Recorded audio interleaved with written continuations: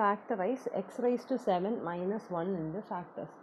അപ്പോൾ ഓൾറെഡി നമ്മൾ X raise to N minus വണ്ണിനെ factorise ചെയ്യാൻ പഠിച്ചതാണ്.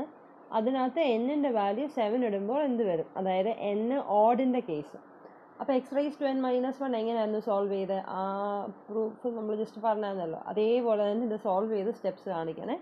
അതായത് X raise to 7 minus വണ്ണിനെ to factorise, in order to factorise ഇതിനെ നമ്മൾ ഇതിൻ്റെ ഫാക്ടേഴ്സ് ഏതൊക്കെയാണെന്ന് അറിയണമെങ്കിൽ ഇതിൻ്റെ റൂട്ടുകൾ ഏതാണെന്ന് അറിയണം അല്ലേ.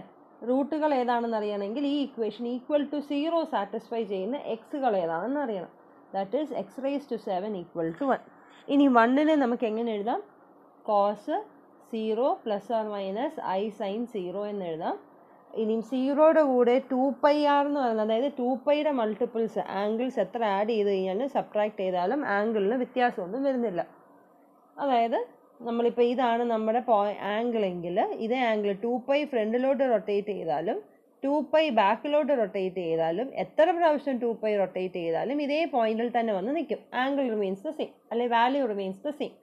അപ്പോൾ അതുകൊണ്ട് നമുക്ക് 0യുടെ കൂടെ എന്തോടെ ചെയ്യാം, പ്ലസ് 2πr ആഡ് ചെയ്ത് കഴിഞ്ഞാലും ഇതിന് വ്യത്യാസമൊന്നുമില്ല, വാല്യൂവിന് വ്യത്യാസമൊന്നുമില്ല.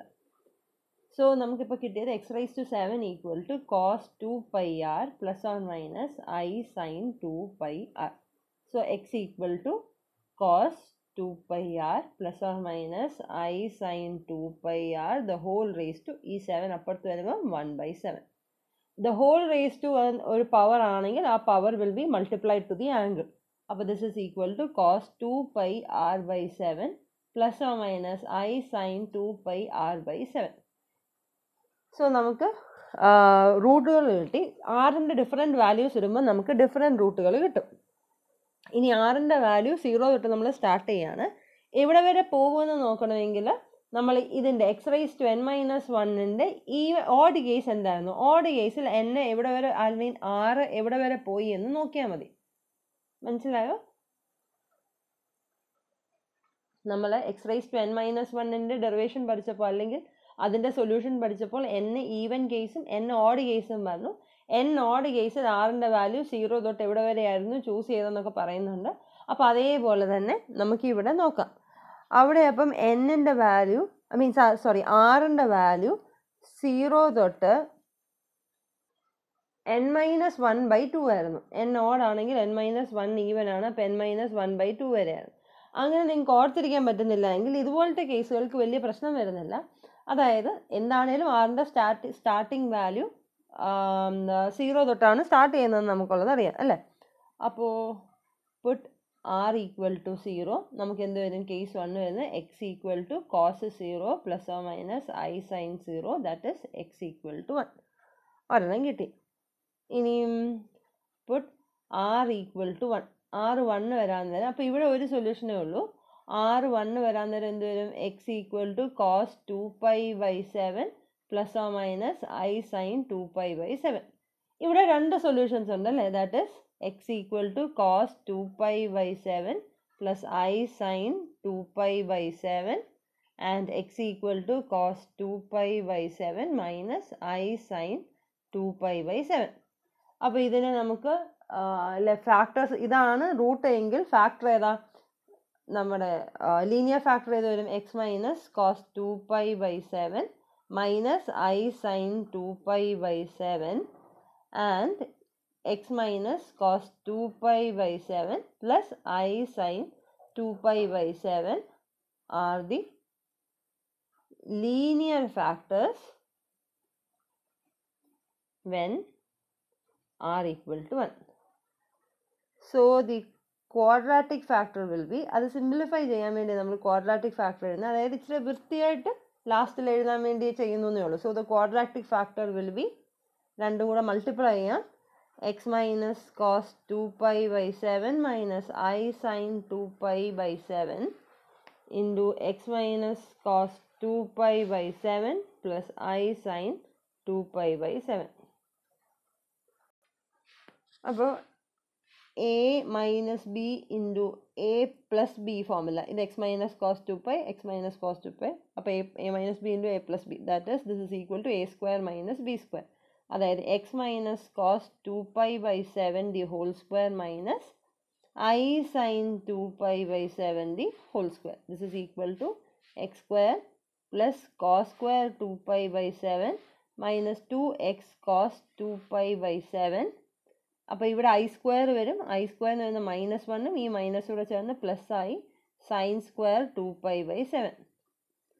Cos square 2 pi by 7 plus sin square 2 pi by 7. Cos square theta plus sin square theta equal to 1.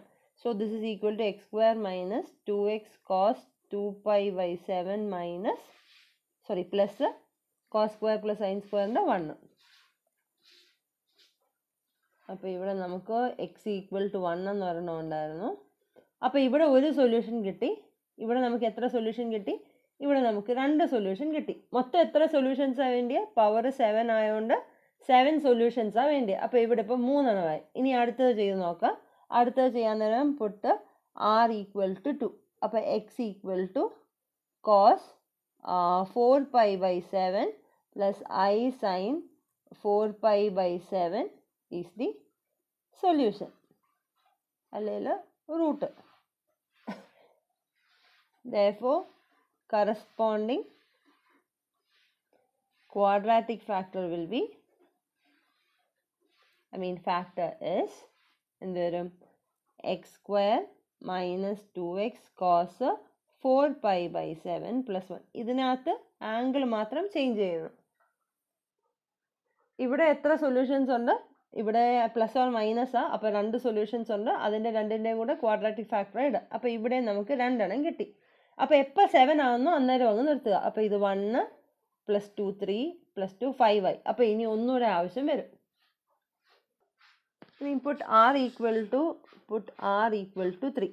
r 3 ഇടാൻ നേരം x equal to cos 6 pi by 7 plus or minus I sin 6 pi by 7.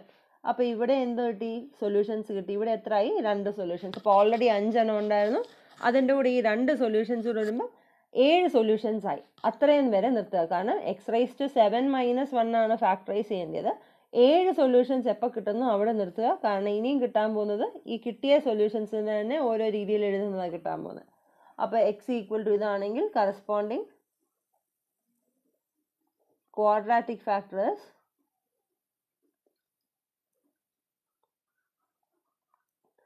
x square minus 2x cos 6 pi by 7 plus 1.